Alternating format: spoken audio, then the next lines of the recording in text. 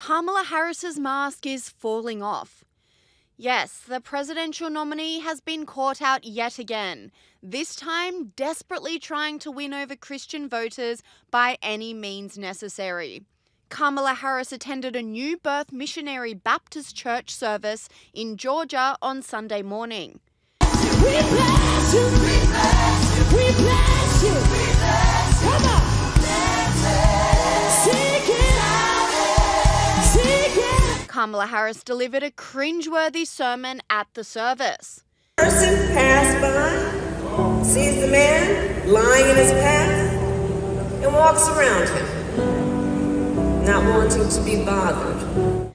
And despite desperately trying to pander to the worshippers, Harris was blasted for the transparent performance, with this commentator saying, Kamala Harris messed up so bad she went to go pander at the church in what can only be described as the most cringeworthy and fake moment I have ever seen. This is fake on steroids.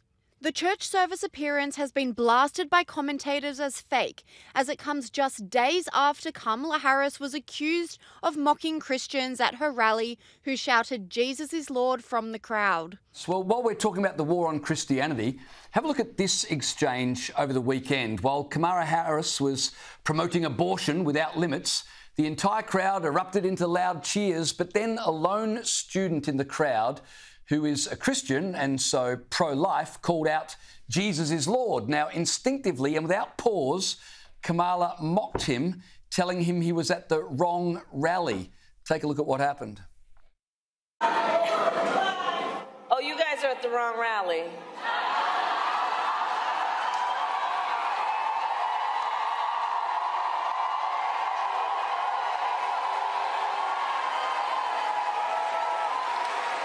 No, I think you meant to go to the smaller one down the street.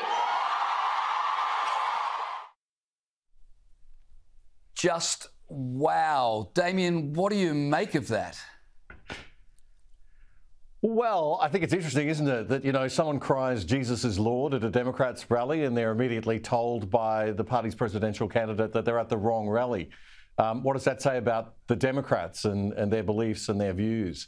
I mean, we've replaced Christianity in the West or in modern Western culture with, this woke ideology, cult, religion nonsense. The men then spoke to Fox News about their experience being ushered out of the rally after Kamala Harris mocked them. Those two young men then talked to Fox News, sharing their experience of then being ushered out of the rally. They weren't even allowed to stay for simply stating Jesus is Lord. Now, you don't have to be a Christian, you don't have to be a Catholic, but where's the tolerance? Where's the inclusion, Kamala and co? Sky News host Joe Hildebrand blasted Kamala for the comment, saying it was terribly damaging and a stupid thing to say. What you should have said, but the mistake that Kamala made was to say, there's actually, for someone who says Jesus is Lord, or someone who even is pro-life or whatever, there's no place for you in the Democratic Party. That is insane. By saying you are not welcome at this rally and literally physically removing them, she's saying there is no place for you in the Democratic Party. And that is, of course, a terribly, terribly stupid and damaging thing to do. In America, particularly. Especially in America, and especially when you've got so many working class people, Irish Catholics, Italian Catholics, Roman Catholics, who obviously are culturally or sort of democratic leaning, but also have conservative social 100%. values. So the Bible Belt, really you stupid. just lost them all. Jesus is Lord. You say, yes, he is, but he's not running in this particular race. You know, he's not on the ballot. So, but she didn't need to react at all. She heard that Jesus is Lord thing and she decided she needed to react. And this is why she's such an appalling candidate. She's the worst candidate since Hillary Clinton, and we know what happened to her.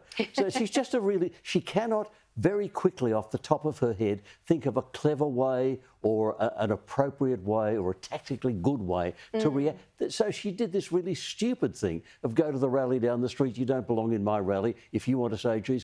And to add insult to injury, Christian anti-abortion activists were also forcibly removed from the Baptist church service by police during Kamala Harris's appearance.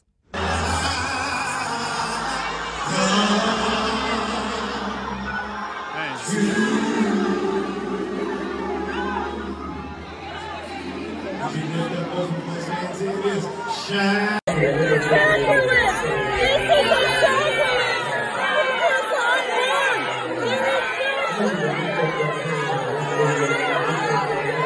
presidential candidate J.D. Vance clapped back at Kamala Harris's stunt, proudly proclaiming Jesus is King as the crowd roared in agreement during a rally. Anti-Christian rhetoric and anti-Christian approach to public policy. I don't think that we've, that's right, Jesus is King, and I don't think that we've seen...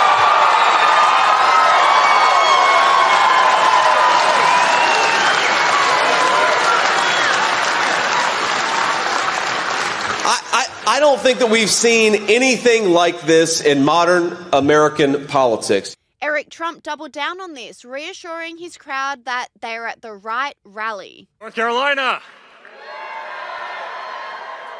Well, ladies and gentlemen, you're at the right rally.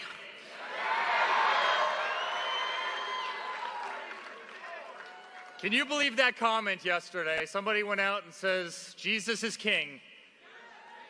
And what did Kamala say? You're at the wrong rally. Well, everybody in here, you're at the right rally.